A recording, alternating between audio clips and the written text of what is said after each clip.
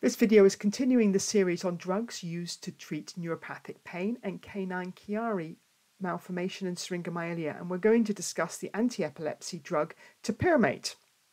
Although Topiramate is classified as an anti-epilepsy drug, it does have a very broad spectrum of action, and it can be useful in quite a few hard-to-treat neurological diseases.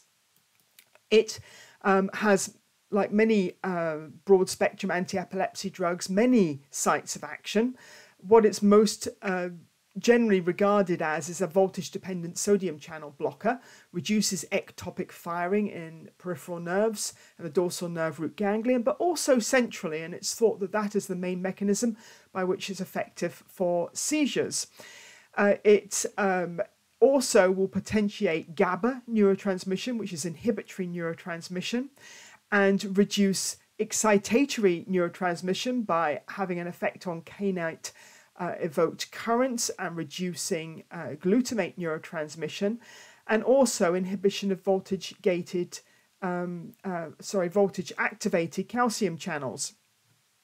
Interestingly, it also inhibits carbonic anhydrase, and this could do two things in the brain. The first is it reduces the synaptic pH, which may have some use in management of epilepsy and also paroxysmal dyskinesias. It also, carbonic anhydrase is the enzyme which is involved with production of cerebral spinal fluid. And so hypothetically, it could reduce production of cerebral spinal fluid and be useful in some disorders such as hydrocephalus.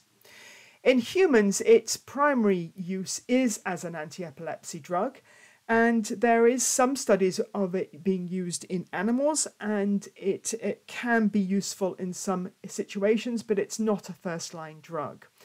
In humans, it is a first-line drug for migraine management, and it can be very effective for some humans with this disorder. Obviously, as a condition of pain, it's very difficult to know if dogs or cats ever get migraines. Sometimes it's suspected by behavior, which would suggest they have head pain with photophobia and that this occurs in paroxysms, but really very, very difficult to prove. However, what is interesting is that a lot of the work done for proving that it was effective for humans was actually done in laboratory cats, and therefore we do know about its mechanism of action, at least in cats, which I use for justification when using it for treating neuropathic pain in felines. It is neuroprotective and anti-inflammatory in some rodent models of neuropathies, and it has been shown to have some benefit in some neuropathies, such as diabetic neuropathy, although it's not commonly used for that in humans. But it is interesting that it has that kind of neuroprotective effect. It is more effective than acetazolamide for lowering intracranial pressure, which again was done in rodent models, and this is because of its action as a carbonic anhydrase inhibitor.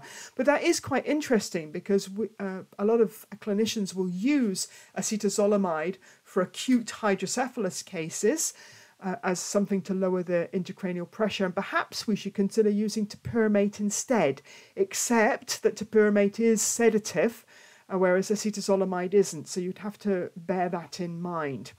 However, it's unlikely that Topiramate would be a useful drug in the long term for this. Acetazolamide certainly isn't useful in the long term, more than 2 weeks for treating hydrocephalus. It's effective for neuropathic pain and syringomyelia. There was a double-blind study looking at this. It wasn't as effective as pregabalin, so that will probably remain our first or second line therapy for that disease. However, it was effective. Some dogs in that study, actually, the owners said the dogs were better on Topiramate, and nowadays I use it in combination with pregabalin as a drug to use in more challenging cases. In humans, it's also used as an add-on drug to treatment-resistant obsessive compulsive disorders. So in your very challenging to treat disorders, it's also used for some other mental health disorders such as alcohol dependence and eating disorders, especially ones where they may have bulimia or overeating, and that's partly because Topiramate is an appetite suppressant. It's very difficult to know if dogs have the same as obsessive compulsive disorder. We certainly don't know whether they have obsessive thoughts, but I have used it in some challenging neurobehavioral disorders. So what's the dose rate? Well, it's got a much shorter half-life in the dog than the cat. And so in the dog, we tend to have to give higher doses, 10 milligrams per kilogram, every 8 hours.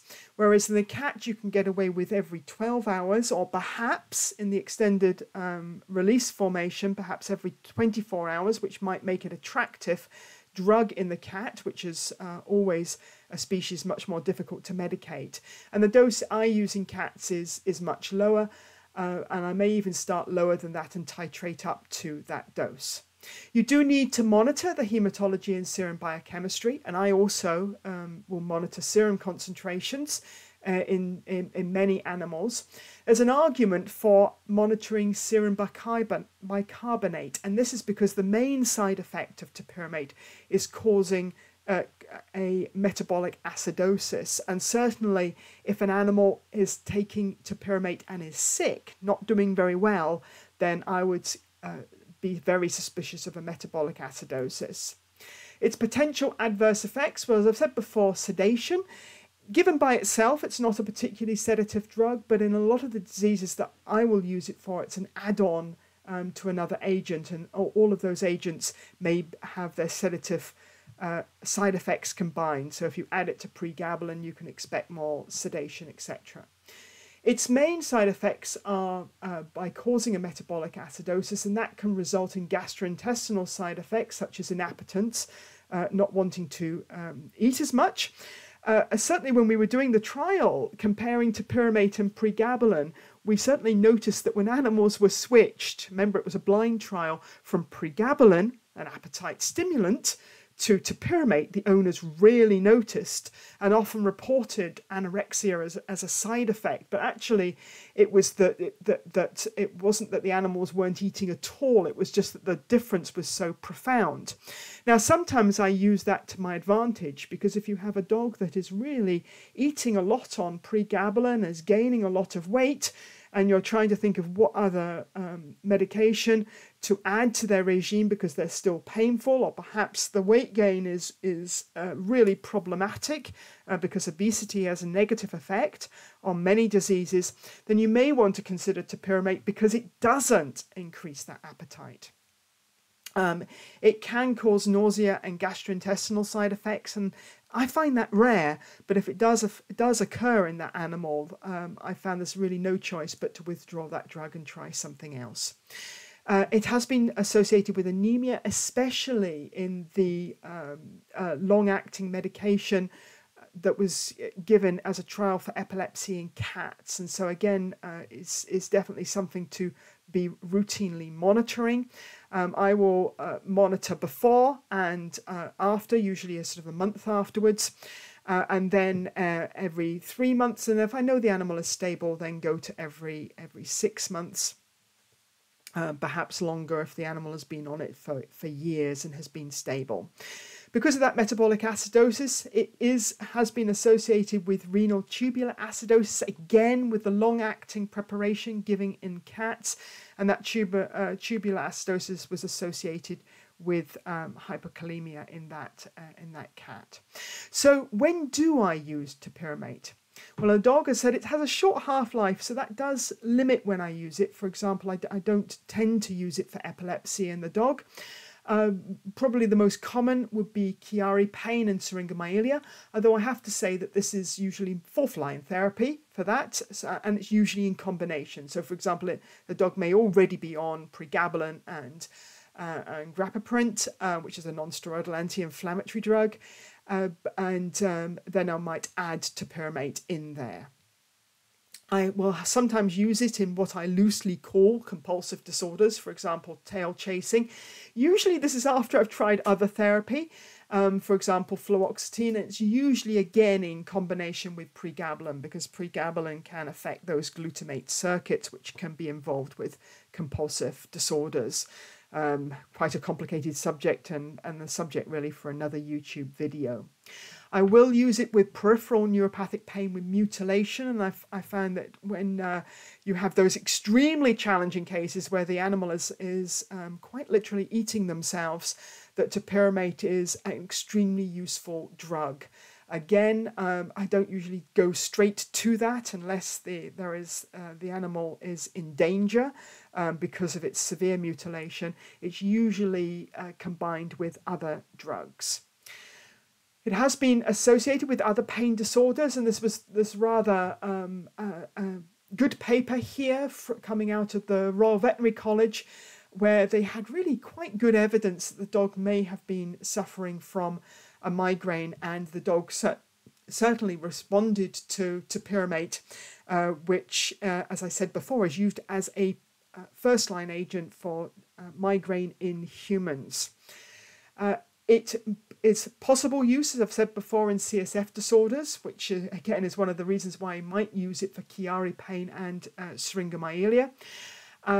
I have used it very occasionally in paroxysmal dyskinesia, and that's really if my most useful drug for that disease is fluoxetine, sometimes levetiracetam, and I will certainly use topiramate before I use acetazolamide, which is a drug which is more commonly discussed for treatment of paroxysmal dyskinesia, but in my experience is much more likely to result in a metabolic acidosis when you use it long term. And in humans, it's used for essential tremor. And so I've put the tremor question mark there because I've never actually used it for tremor. But if I had a very difficult case, say of orthostatic tremor that hadn't responded to gabapentin or phenobarbital, then I would certainly consider this drug. In the cat, I'm actually much more likely to use topiramate. I have more commonly used it for peripheral neuropathic pain with mutilation. So the classic one for me would be where they are mutilating their tail. For example, post-tail trauma or after amputation and having pain still in the stump. Some cases that are called feline hyperesthesia syndrome are actually more classically tail mutilation, and this drug can be useful in that instance. I will actually still use it in feline hyperesthesia syndrome. I believe that this is a pain disorder. Make sure that I absolutely rule out skin disease and spinal pain first. And it is usually a second or third line therapy, again, usually in combination with pregabalin. I will use it, however, for epilepsy in cats. I find it quite a useful add-on drug for very difficult to control cases. So it will be my third or fourth line therapy in combination usually with other drugs. Some of you may be wondering about what sort of effect it might have on the liver. It's actually relatively safe, at least in humans. It's never really had long-term tests in dogs and cats.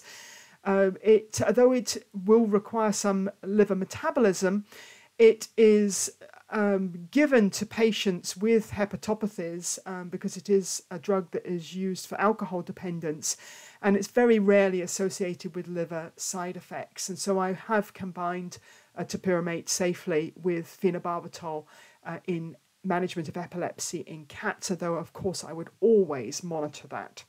And in the rare cases of movement disorders, including paroxysmal dyskinesia in cats, I have used topiramate successfully. And so that rounds up this use of this rather unusual and quite unique, because it has so many different mechanisms of action, drug, and what I basically use it for. Thank you very much.